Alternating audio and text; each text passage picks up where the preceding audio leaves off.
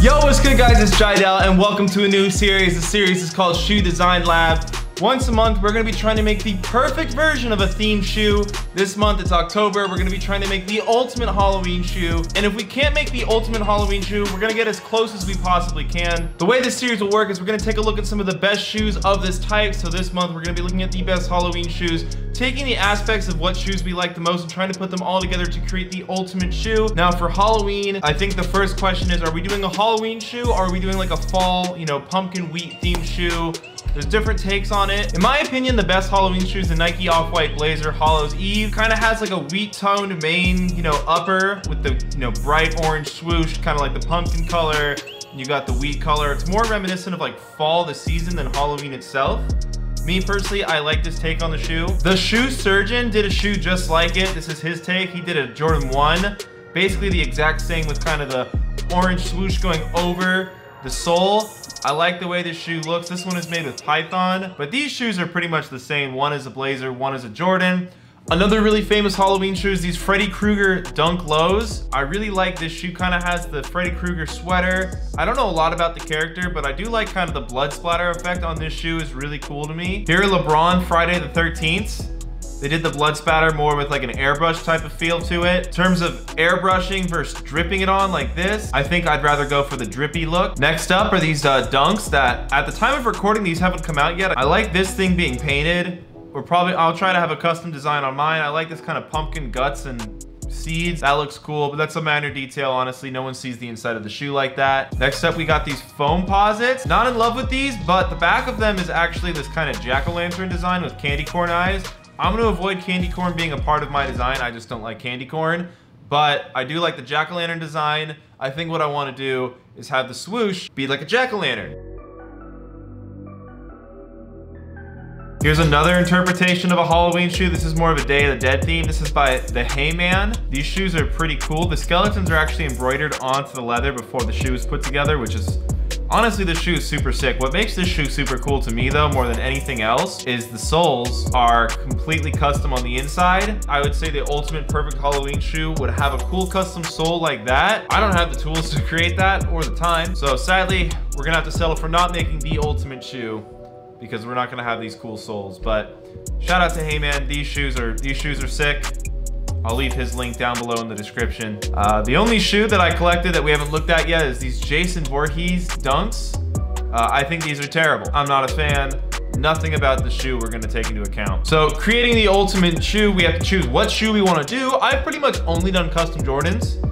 And sadly, that is gonna continue. I do think I'd rather do a Blazer, but so we are gonna roll with a Jordan. Another reason I am rolling with a Jordan instead of the Blazer for two reasons. One, Jordans are a lot more comfortable, they're wider, and two, they don't actually sell like men's Blazers at like Foot Locker or Champs anymore. So we're gonna be doing a Jordan. So the first thing we're gonna do is we're gonna go to Sederma in Los Angeles, kind of browse the leathers, find our wheat toned leather, bring it back here, start working on some of our designs.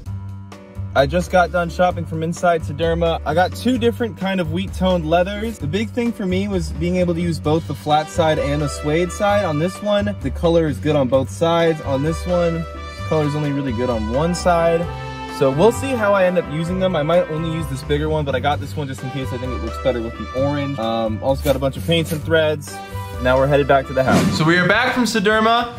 I've brought my Blazer to compare colors. As you can see, it kind of has the darker suede, brighter, that tone. This one is leaning a little bit more brown than I was hoping. This one on the suede side is pretty much the perfect color for our suede. I think there's almost too much contrast here. We kind of want that one tone with very minimal contrast is what we're going for on the upper. These two don't have a ton of contrast. We're gonna roll with just this piece of leather.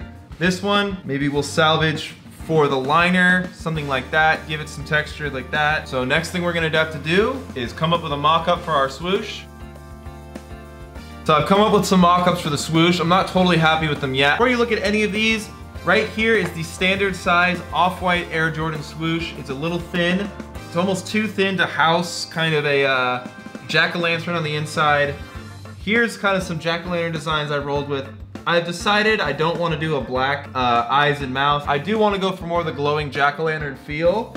Now the pumpkin lines to kind of give it the look of a pumpkin, that might be a little tough. I might have to do some actual paints on these to see what it's like. Also, here's a size comparison between the swoosh I've made and the actual off-white one. The one I made completely covers it and then some. Another thing is we're gonna double side. So this side is the swoosh side. This side is traditionally the writing side. I don't have the writing on mine yet. I'm gonna do a double swoosh on this one. So both sides will be this kind of swoosh version of the shoe. There won't be any kind of text. I do like the text, but it's not really necessary for what we're going for with our shoe. So it seems like we know what we want to do with the shoe. It's time to start cutting out some of the leather pieces and start putting this shoe together.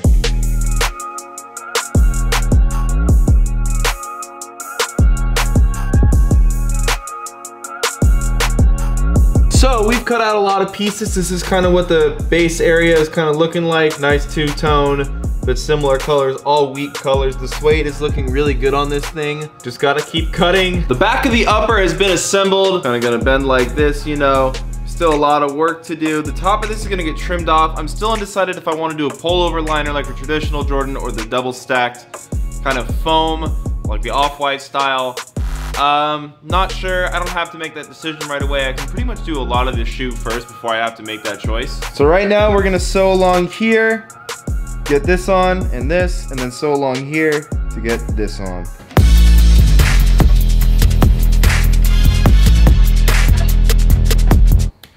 All right, most of this shoe is sewed together. I made a huge mistake. I actually put the heel counter basically support on the back of the shoe, glued it straight onto the back. I just saw this little nook and I was like, oh, it'll fit great in there. I'm gonna be able to scrub the glue off, just gonna do that a bit later. The swooshes, I painted them. I did not record me painting them, figured it wouldn't be too exciting. I don't think I'm gonna sew them on traditional off-white style. I think I'm just gonna sew along the edges. I'm also simplifying the design to a two-tone design. I think they look really good with the simple kind of just yellow and orange.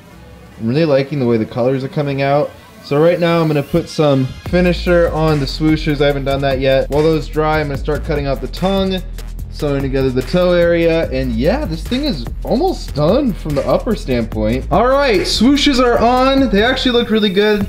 Again, I went with the more simple design. I ended up going with the off-white style stitching because I realized once the shoe is tied, I don't want the swoosh to bend back kind of over like that. I also didn't really want it too low. And now comes probably this is like my 8th least favorite part. I don't really like this step. Punching the shoelace holes. You literally just put this thing on and smack it with a hammer. But it does make nice clean holes. So now I'm gonna hole punch the rest of the shoes. The shoes are in sewed together form, but obviously they don't have their shape yet, but it just looks really good. Really liking the way they came out. They look clean. Obviously we're not done yet. It's time to give them their shape. This is where everything can get messed up. We're about to last. I'll see you all in 20 minutes. The boys have their shape. They're looking so good. So excited to almost be done with them. I have been working on these shoes all day the last 2 days. I intended to do this over the course of a week. I was, I gotta be responsible, get my videos. I was like, no.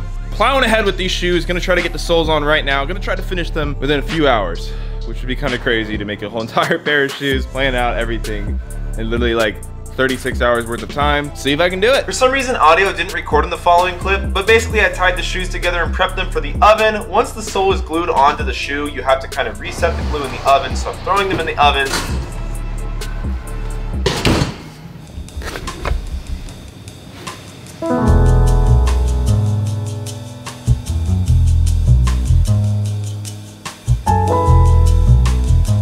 And yeah, guys, that's the story about how these shoes came to be.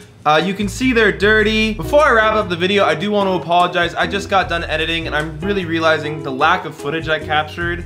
When I originally planned this video out, I really wanted to capture a lot of footage, go really in detail into the creation process and everything. But I ended up having a time crunch because I had a trip to New York planned. And I really just got kind of consumed in making the shoe, really working on it as hard as I could. I've been wearing them everywhere. I love this shoe. The shoe's awesome, super comfortable. So again, I apologize for the way this video might have turned out. It definitely could have been executed better on the video side. At least the shoes came out great. They're awesome, albeit very dirty now that I've worn them a lot. But I mean, I got the glue off the back, so that's a plus. Nonetheless, the next time we do a video like this, it'll be a lot better. Also, drop your ideas in the comments below for what kind of shoe we should make next. Obviously, next month is November, which is Thanksgiving, but I'm not really interested in a Thanksgiving shoe. I don't find Thanksgiving that cool of a holiday. I don't even like eating turkey. I find it to be the worst meat. So I'm not interested in making a Thanksgiving shoe. An idea I have is deconstructing Adidas shoes and trying to remake them as if Off-White did a shoe collab with them. I think that could be a lot of fun. But I'd rather see what you guys have to say before I go ahead with that. Another thing I'm really gonna ask you guys is please subscribe to the channel. I know you're watching, I know you're not subscribed. I have the data to back it up. I think like 70% of my viewers aren't subscribed to my channel. It would mean a lot if you could subscribe to the channel, guys. We're gonna make more shoe videos like this. And we're not only gonna be doing shoe videos, I kind of was looking back to my channel last month and I'm happy to be kind of going in the direction I am, but I might tone down the shoe videos just a little bit because I don't want my channel to just be very, I guess, materialistic, although I do really like the creative side of what I'm doing. But yeah, guys, again, leave your thoughts below on this shoe, what type of shoe we should do for next month's shoe design lab. Obviously in December, we're gonna do some holiday themed ones. If you enjoyed this video, subscribe. I don't care about the likes, but please subscribe. It would mean a lot to me. I hope you guys enjoyed this. And before you go, make sure to check out the 2 hype upload from this past Saturday where we worked with Team Trees and Mr. Beast. We donated a few $1,000s to that. We did that through a competition that ended up being a lot of fun at a seaside mansion. Very cool video. I highly encourage you to check that out. Peace.